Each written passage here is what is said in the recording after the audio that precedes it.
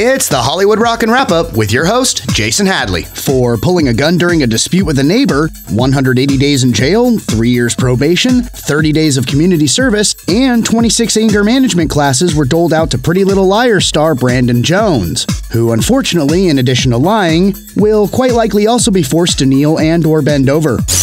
The Instagram account belonging to Selena Gomez was recently hacked, with the culprits posting nude photos of her ex, Justin Bieber.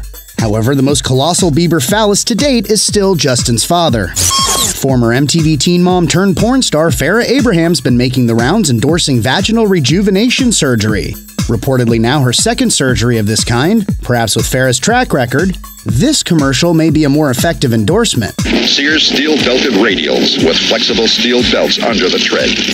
And that's the Hollywood Rockin' Wrap-Up. Follow us on Twitter @Rockin' Wrap-Up.